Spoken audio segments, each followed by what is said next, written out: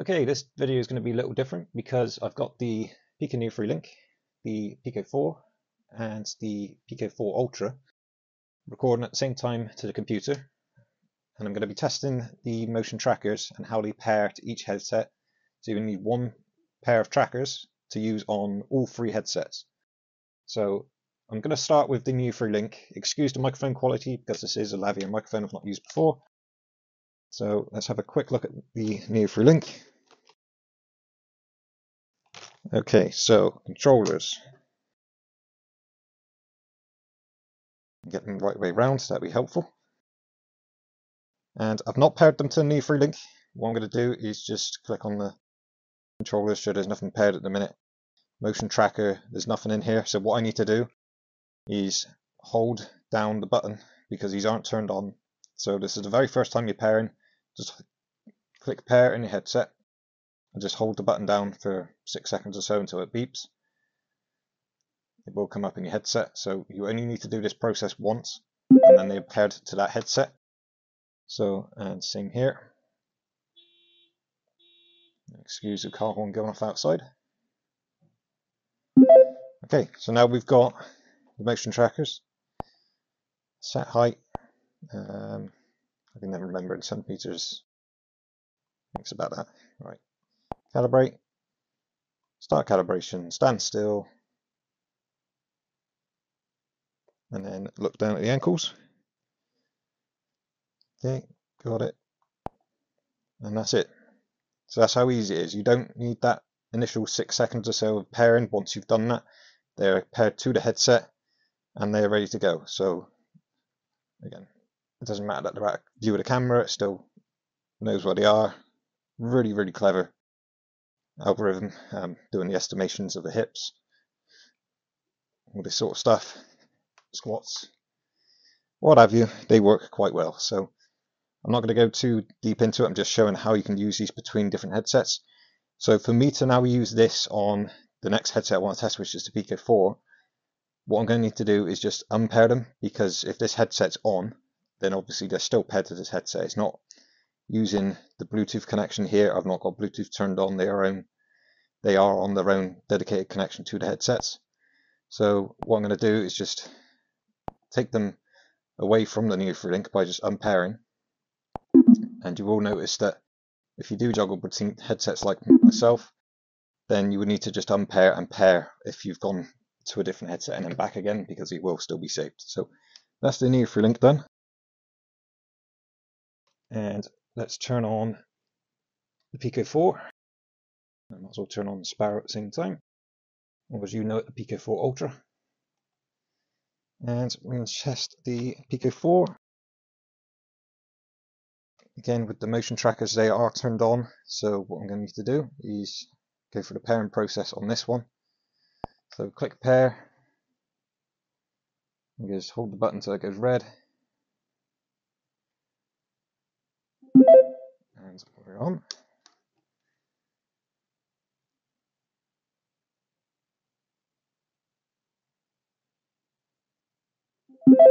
Okay, so now we're in the Pico 4 with motion trackers.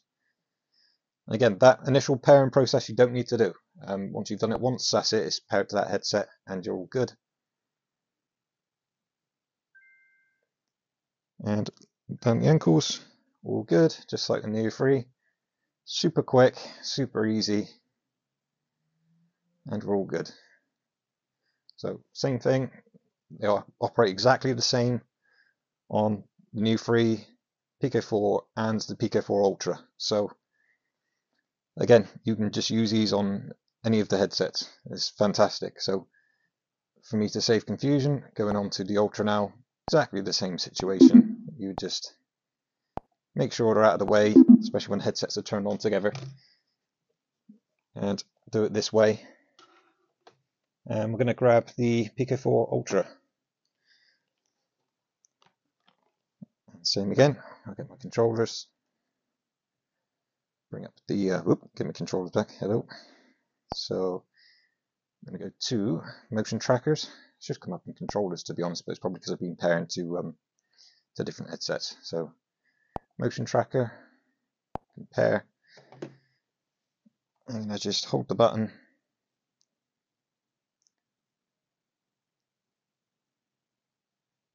And there's no one there.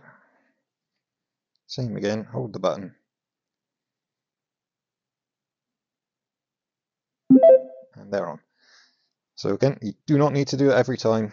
These do have an automatic sleep mode, so you don't even need to press them to turn them off. When your headset's off, it will notice that and put them into a sleep. They've got 25 hours battery. They're going to last ages. I mean, they're so quick to charge and they last ages, so you very rarely need to maintain these. And being able to just juggle between Neo 3, Pico 4 and the Pico 4 Ultra is just fantastic. And it is just a one-time setup to do this. I mean, it's best to calibrate every time you put your headset on, just to obviously make sure, especially stay still when it tells you to stay still. And yeah, we're all good in every single headset, apart from this one. So what I've done here is be very impatient. You can imagine the janky setup of trying to cast these things. So I didn't adjust my floor or do the boundary or anything in the Ultra, because the way the boundary works in the room environment, it doesn't care about any of the VR boundary. So I've not done this yet after a factory reset. So that looks okay, I guess. Let's just do continue. Draw the boundary. Again, you would have already done this. I've not done this for the video. And we're back to normal. That's it. As long as you set your height correctly. I'm probably not perfect. I'm more 188 rather than 185, but I don't really care about those 3 centimeters. I'm not that vain. The trackers are mint. They work on every headset. Even, as I said in review, the games, they were expected about 20 games on launch, and it's on track. I mean, there's stuff like Venture's Gauntlet. I've already had this in my library. I've not even played it yet. That's somehow got a motion tracker update, which I presume is, rather than move with your hands, it's moving with your feet. So that'd be pretty cool to check out. Sports Adventure, that's popped up. VR Chat obviously works. Virtual Fighting has now got the motion tracker support. I believe Final Soccer may have it. It's just it's grown. I've not bought any new games, and it seems to be growing. Quad Coach, that's a new one that's popped up. That's free. Yeah, it's getting on track to the 20 games. All in One Sports have got 3 little mini games: football, kung fu, and what's the bloody disc hockey game? Tabletop hockey. They've got that, use with your feet. It's pretty cool. I mean, yeah, without going into apps on every single headset, you get the idea that they just work across all of these headsets. That is the benefit to them. You've seen how quick and easy it is to calibrate and set up.